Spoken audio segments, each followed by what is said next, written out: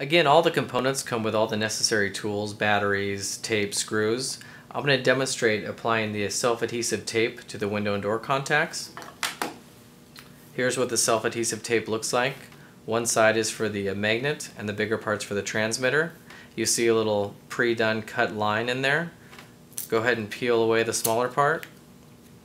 And again, it's double back tape, so each side peel away the covering and then go ahead and apply it.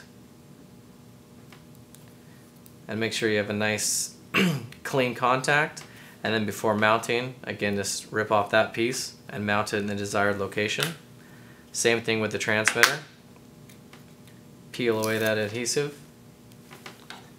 and apply it centered on the back of that transmitter. And go ahead and make sure it's a solid connection.